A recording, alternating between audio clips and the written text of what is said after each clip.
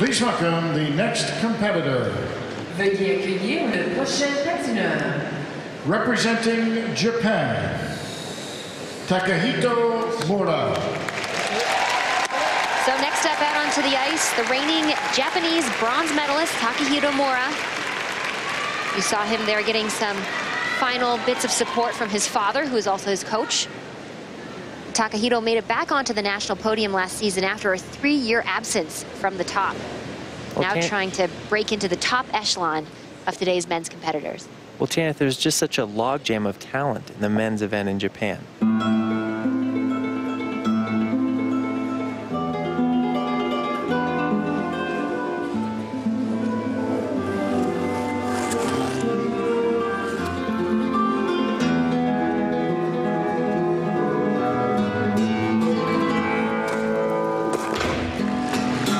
Managing to fight and stay on his feet, which has been the name of the game so far in the short program.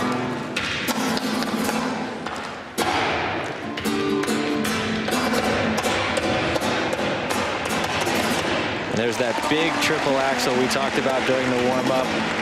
It's a good thing he landed it because it was right on the music.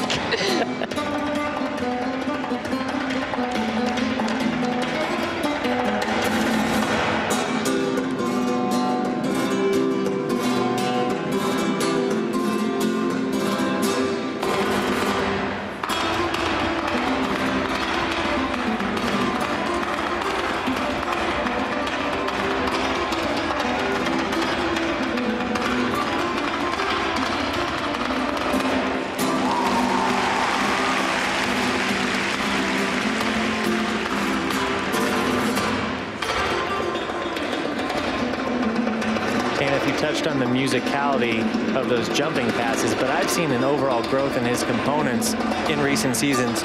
Overall, just jumps aside, his attention to detail and the music that he's skating to is vastly improved.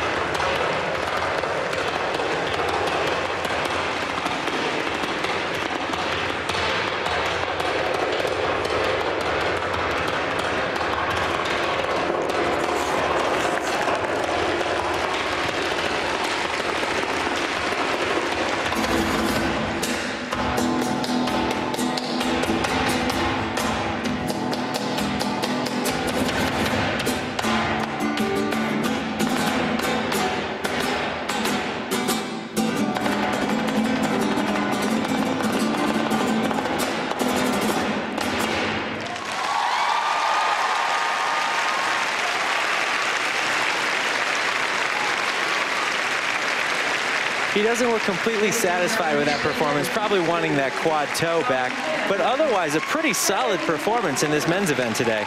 And you talked about the performance, John, and for me this is a little bit of personal life meets work life, but I've been able to spend quite a bit of time with Takahito over the last year or so because both his choreographers, Massimo Scali for the short program and my husband Charlie White for his free skate work out of my home rink. And I have to say, to your point, he is so much more focused and disciplined in the way he's approaching his training this season from what I saw in practice. And you really have no other option, not only in the world, but in Japan. It has to be a 110% commitment. So it's no wonder he's wincing because he stepped out of a quad jump, because at home at a national championships, that may be what it takes to land him off the podium. And he's been used to training and competing against names like Takahashi, Oda, Kazuka, Yuzuru. 81.24. Nonetheless, that is a very strong score for the short program. Well behind Patrick Chan, but still in second place. And Patrick Chan, who I just mentioned, still with the lead with just over 90 points.